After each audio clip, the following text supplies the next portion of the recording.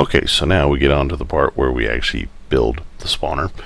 I'm going to be using different materials than I did the first time around because it was a real pain in the butt to gather all of the corrupted stone. It was nice thematically, but I've done that one now. This one's going to be a little bit different, a little bit easier. So first thing you want to do is find yourself a nice out of the way spot to build this thing out in the middle of the water, away from all the land. Like in my particular one, in this case, I built it up here in the corner. As you can see, it's really far away from anything. See, there's no land anywhere nearby. And the reason why we do that is because whenever you're in an area, you spawn things in the claim you're in and a couple of claims out in each direction. Now, when you're hunting in an area, that's not too bad because you're going to be wandering around and you're going to be trying to chase down those spawns. But when you're in a spawner like this, you want all of the spawns to happen right there next to you, and you don't want to have wasted, so to speak, spawns out around you.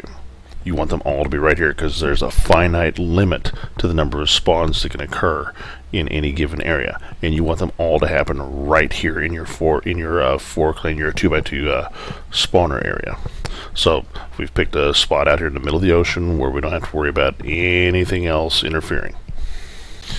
Now, once you've picked out your spot, you want to set up a nice little platform, to a working platform. Put all your storage chests out here because you're going to have a lot of stuff. Again, there's 7,200 roughly corrupted stone and 7,200 corrupted dirt alone. That takes up, when you multiply that all out times 4 claims, that takes up approximately 3 chests for each. So you're going to need a lot of storage, and you don't want to be teleporting back and forth and back and forth and back and forth to restock. You want it all out here. So you stake your claim real quick so that you know what you're working with, and it makes it a lot easier to place these blocks. I've got a guide block blueprint that we use to help mark where to lay things out. I've done a little bit of pre-work here to speed things along. You want to find the southwest corner of your claim, and that's this one right here. I've placed a block here to make it easier to find. You place your claim guide, which is this one right here, your spawner, the guide block.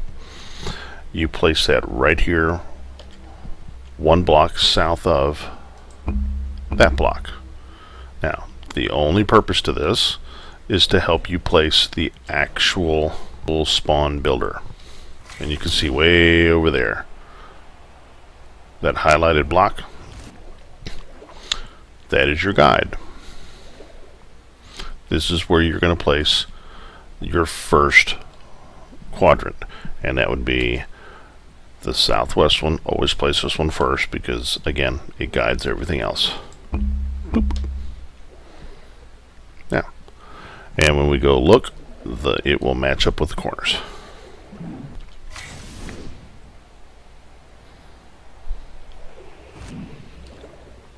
See, matched up just like it should. Now we'll go ahead and pull this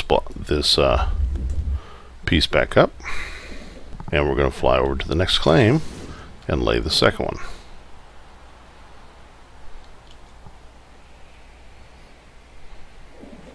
Boop.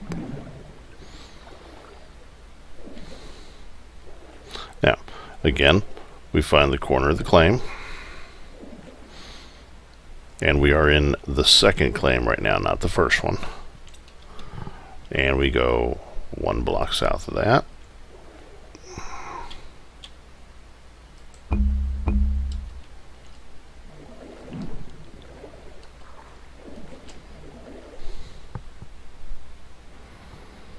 And there we are, 1 block south. Now, all we got to do is find that guide block again.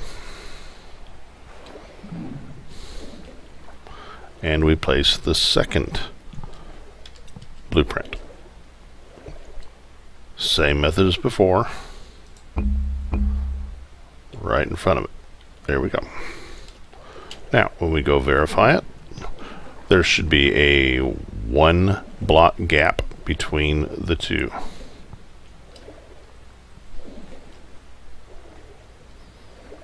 Oop.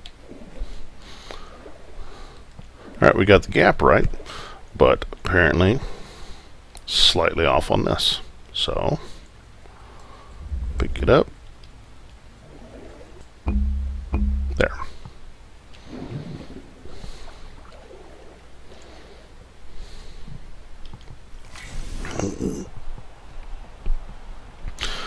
And this is why we have the guide blocks, because it's really easy to get that wrong, because it's hard to tell sometimes with how the borders are laid. The claim borders are laid out.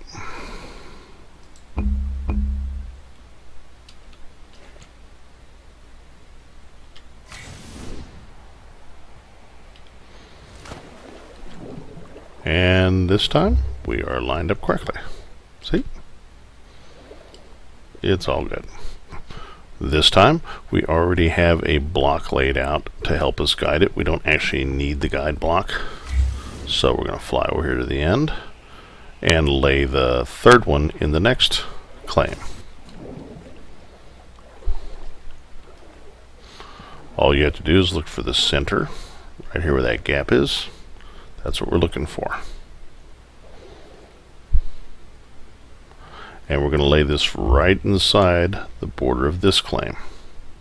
Yes, right inside of it.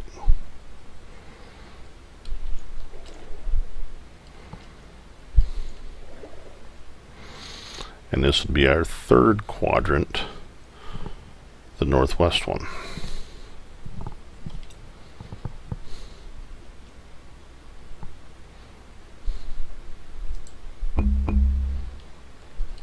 And once again, there will be a slight gap between them.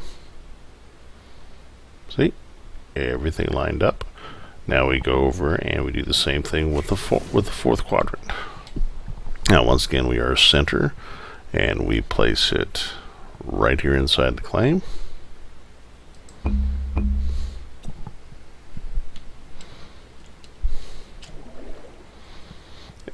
And we'll verify real quick that it is lined up properly.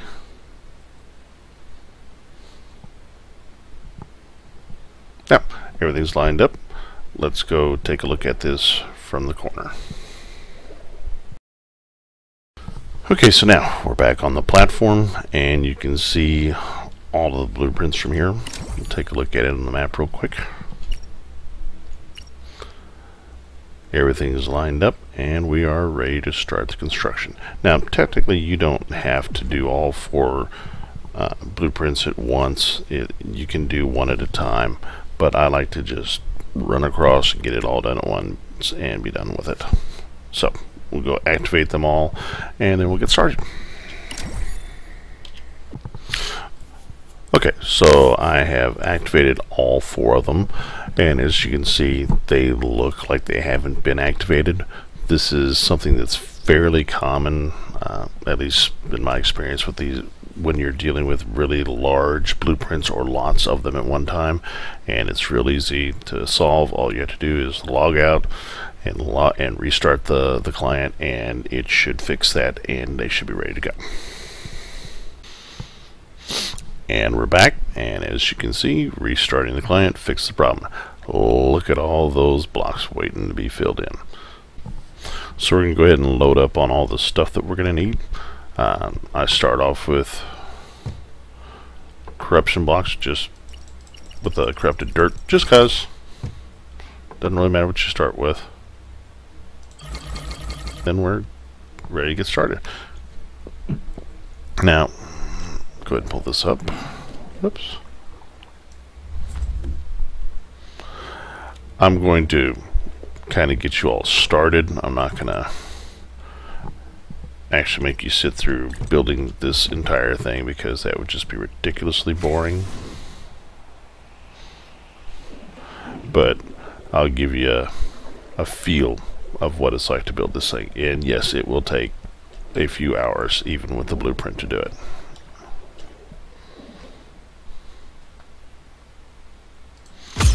Thank God for flood fill.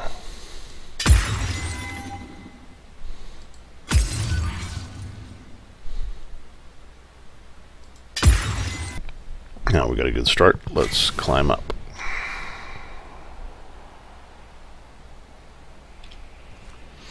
Now, be careful. You will fall off of this thing a lot, and it will become very annoying.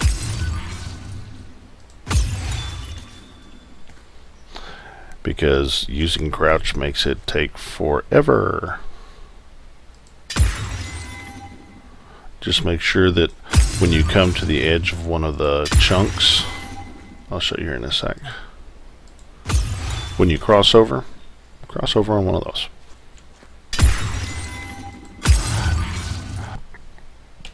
Make sure and bring a healing beacon or two with you, because as you can see, your corruption meter does rise while you're doing this. It's slowly at first, but the more blocks you place, the quicker it's going to rise. So you want to make sure and have something to take the corruption meter off, so you don't have to constantly pour it in and out. Or if corruption resistance potions are your thing, you do that too. And see how much we've already done.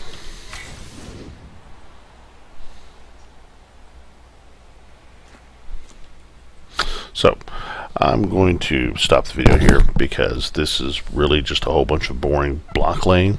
And once I complete a floor, once I achieve an objective of some kind, or move on to a different kind of block, whatever, then I'll go ahead and start up the video again. This is really stuff you don't need much of. So.